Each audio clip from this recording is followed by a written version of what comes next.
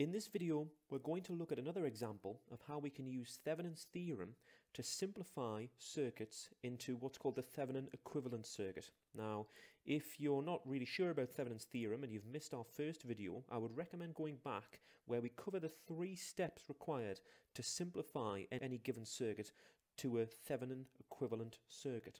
But in this video, we're going to apply those 3 steps again and try and simplify this circuit here.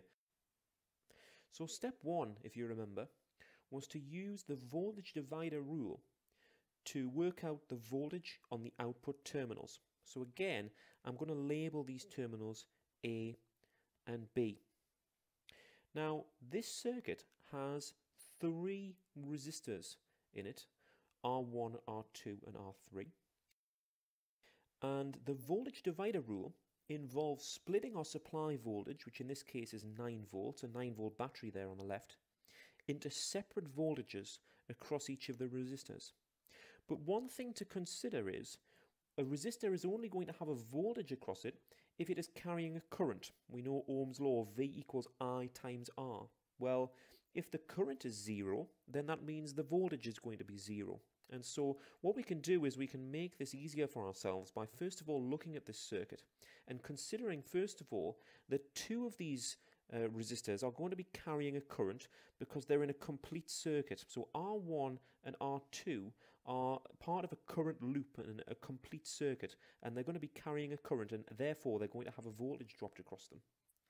Whereas R3 doesn't have a current travelling through it because it's what we call open circuit. Terminal A at the moment isn't connected to anything, and so current is not going to flow through R3. And so if current doesn't flow through R3, the voltage across R3 is going to be 0. So when we're setting up our formula for the voltage divider rule, we only need to consider R1 and R2. Now, with the voltage divider rule and with step 1 of our Thevenin's theorem, we're interested in which of those 2 resistors we're measuring across, because that's where the terminals are placed in this instance. So the terminals A and B, if you look at the circuit, we can see them as being measuring across R2, because R3 we can ignore, but A and B are actually measuring across R2 here. And so what we can do when we set up our potential divider rule is we can take that into account, because we can say that the Thevenin voltage, VTH, is equal to the supply voltage, 9, multiplied by a fraction. And just like we covered in the voltage divider rule video, or the Kirchhoff's voltage law video, we say that whichever resistance we're measuring across goes on the top of our fraction. So in this case, the 560 is going to go on the top of our fraction. On the bottom of the fraction, we put both resistors in the potential divider or voltage divider added together. So the only 2 resistors are R1 and R2 in our voltage divider.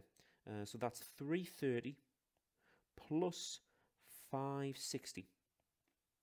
And if I calculate that, I get a result of 5.66 volts. So 5.66 volts is our Thevenin voltage.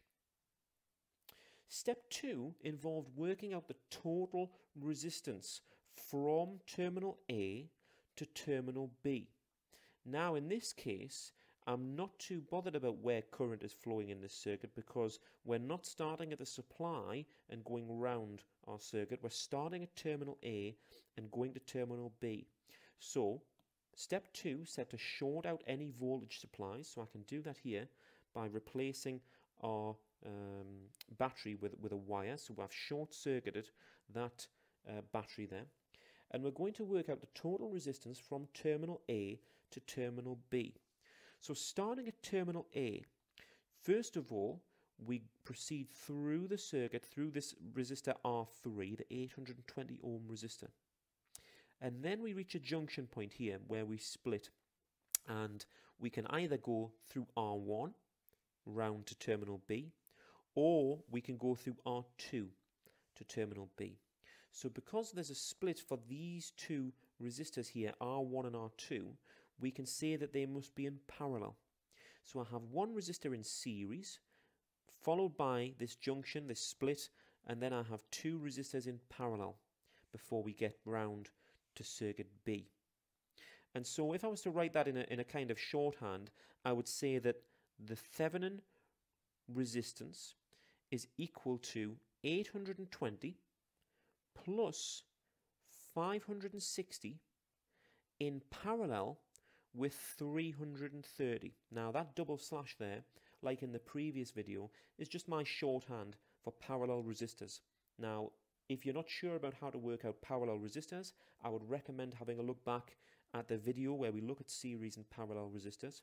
But I calculate the parallel resistors there to come to a total of 207.64 ohms.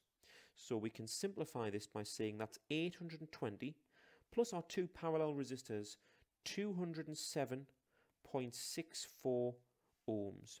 And that now gives me a total of 1027.64 ohms. And that's my Thevenin resistance. So finally, the last step here is we can go back to our original circuit and we can say that we can simplify this circuit down now to just two components. We've said that the Thevenin equivalent circuit is just one DC power supply connected to one resistor in series. And so our equivalent circuit looks something like this. And we said that we'd calculated our Thevenin voltage to be 5.66 volts. So I'll mark that on there. And we'd calculated our Thevenin resistance to be 1027.64 ohms. So I can mark that on there. So, like we said in the previous video, the idea is that these two circuits are totally equivalent to one another. We can take measurements of voltage across the terminals A and B, A and B, and we should get the same result. We could measure the current from A to B in either circuit and we should get the same result. We can measure the resistance and so forth and we should get the same result. These two circuits are completely equivalent to one another. One last thing I want to think about in this circuit is if we add a load to this circuit to complete it. At the minute, this circuit is what we call an open circuit. It's not a complete circuit. And so what we can think about doing is adding a load to this circuit which completes it. Now, in my example here, we'll say that the load is just another resistor.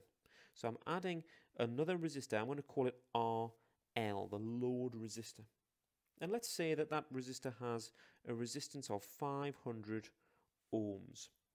So I want to think now about what's now going to happen in my circuit now that I know that the load resistor is 500 ohms. Well, first of all, by adding that resistor in, we're completing the circuit, and so now a current is allowed to flow through that circuit. But we're also changing the voltage by adding that resistor in, and we'll see that in just a second. Let's use the potential divider rule again to work out the new voltage from A to B. So, setting up our potential divider like we did before, we say that the voltage across the load, VL, is equal to the supply voltage. Now I'm looking at my equivalent circuit on the right hand side, so the supply voltage is 5.66 volts multiplied by a fraction. On the top of that fraction I put whichever resistor I'm measuring across. So in this instance from A to B I'm still measuring across that load resistor, so 500 is going to go on the top here. On the bottom, I'm going to put both my resistors added together. I've got my Thevenin resistor, 1027.64, plus the 500, which I've added on there. So now, when I complete that, I get a new voltage of 1.85 volts. So by adding that load resistor in, I've changed the output voltage, which was the Thevenin voltage of 5.66. I've changed that and now it's 1.85 volts. Let's think about the current in my new circuit now. Because it's a complete circuit, current is going to be allowed to flow through this circuit. So I'll have a current I which flows through all of those components there. And we can calculate I just by using Ohm's law. We can say that I is V divided by R.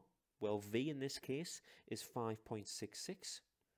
And R is two resistors added together in series. I've got the 1027.64 and I've got the 500. So the total resistance in this series circuit is going to be 1527.64. And if I calculate that, I get an answer of 3.71 times 10 to the minus 3. 3.71 times 10 to the minus 3 amps. Now, we know that 10 to the minus 3 is a multiplier for milliamps. We can say rather than 3.71 times 10 to the minus 3 amps, we could just as easily say 3.71 milliamps. So we've calculated the voltage across our load resistor here, and we've also calculated the current that goes through both resistors, that goes through the whole circuit. So the last thing that I can do is I can calculate the power in my circuit here, because what I can do is I can say that power is voltage multiplied by current. Now what I want to do is I want to work out the power in just this load resistor, and so what I have to do is I have to be careful about which values I use. Power, I'm going to say it's the load power, or the power in the load there, so I've added an L to the power term, and I'm going to do the same for the voltage. I'm going to use the load voltage. The current is the same current throughout, so I'm not too bothered about that. But finally, we can say we know the load voltage. We worked it out just above there.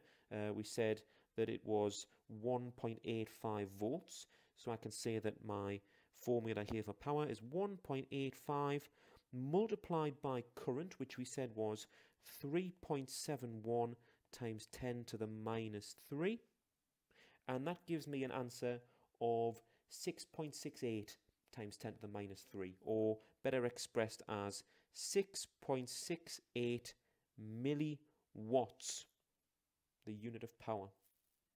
So hopefully this video has been useful to look at a slightly more complicated example of Thevenin's theorem and how we can go from a more complicated circuit and simplify it down to a more simple Thevenin equivalent circuit. But more than that, we can then start to think about what happens when we add a load resistor to that circuit and how that changes some of the values, and finally to calculate the power in that load resistor.